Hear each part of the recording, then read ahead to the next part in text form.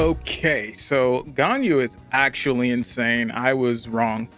I'm gonna go on record and say I was 100% wrong on what I thought this character was gonna be about. She's not boring. She's not, bro, man, she's not anything that I said she was. She is everything and more. I'm gonna just go on record and say that, but let's go ahead and jump into her stats because that's what we're here for. So she's level 70 out of 80. So she is at her 5th ascension, which is pretty important before we go into any detail because she gets another critical damage boost. What I have her with right now is her support build. And the greatest thing about Ganyu is in between switching from support to DPS is literally her weapon. Now, obviously, this can change between builds for different people. This is the build that I've chosen. This isn't an end all be all. And another great thing about Ganyu is that there is no end all be all for her. There is no one slot fits all type build. You can build her any way you want and she'll just be great. So this is her support build. She's on Favonius Warbow. As simple as switching my weapon to Skyward Harp. Now she's a main DPS. It's kind of crazy. So I'm going to say about 85% of the video that you guys just saw was with the Skyward Harp. Literally the last clip with Albedo and Zhongli, that was her support role. So basically she was just providing support damage and all that kind of stuff. So all right, let's get on to the artifacts. All right, so as you guys can see, this timepiece is scuffed. I'm still working on her. It's just like a super casual build, which is kind of crazy because she still does all that damage.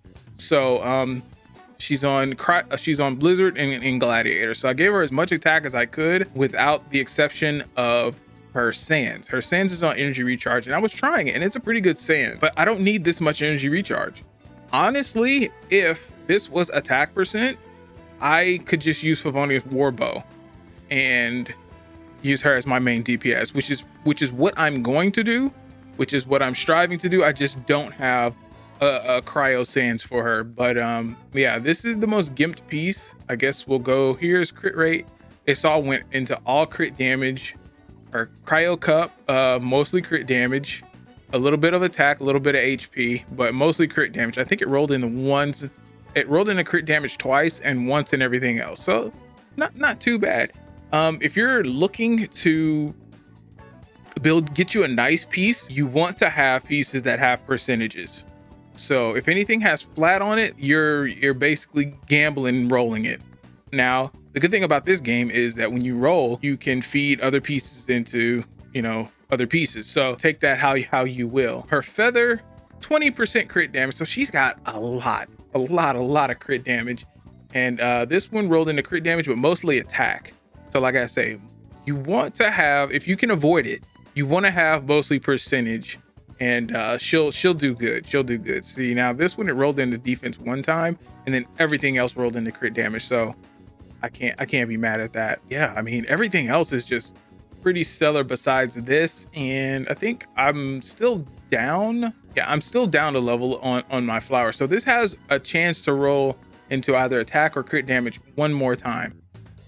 Super excited about that, but that's cool. She's at C0, so really don't have to go into her constellations. Her talents, all sevens. As a matter of fact, if you went to all 6, she would still do some crazy damage. To get to 7, I went ahead and ascended her for her 5th ascension. So if you ascend her one more time, she doesn't get that critical buff, I don't think, until you hit level 85 and then 90. So ascending her one more time will not boost her crit buff, but her crit damage buff, but it's so worth it. It is so worth it. I do believe, if I'm not mistaken, Ganyu is the first character to have a crit buff ascension. So that's cool, man. That is, oh my God. This character's just nice, man. Now, let me see. If I go to level up, see, it doesn't have the ascension thing that shows me what's going to get buffed next round. Oh, that sucks. So I got to level up to 80. So what? Anyway, the last thing that I wanted to talk about was what everything adds up to, obviously. So crit rate 57% with the This is with the Skyward Harp. She's got 171 crit damage with also with the Skyward Harp. I don't think, does that actively do crit damage buff, or do I have to do anything? Increases hit crit damage by 20%. Yeah. So it actively does. It's really this is really crazy. Crit rate and crit damage increases by 20%. Obviously, it can go up higher when you refine it more. That's a fat chance on getting those higher refines, but it is what it is. Say for instance, I put on her Warbow. Let's see what her stats are looking like now. So yeah, it goes down literally by 20%. So with that, it increases her energy recharge, which I don't need a lot of, mind you, to keep her ult up. Like I say, if I put that attack sands on her, I could definitely turn just regular Warbow into a main DPS. It's kind of crazy. So 1200 attack with the Warbow, and I didn't catch the Skyward Harp attack. So 1.7. So say for instance, I put on an attack sands. She's gonna hit harder. She's gonna hit a lot harder, and she's just going to be awesome. Anyway, I think that's it on Ganyu. I'm definitely still going to be working on her to get her, you know, right where I want her. Unfortunately, if I want her to be my main DPS, which is really the goal, I want her to be a main DPS, but my boy Tartaglia, he was my main DPS before I switched off the bow.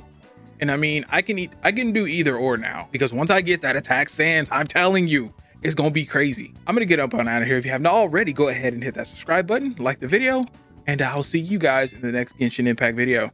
Peace.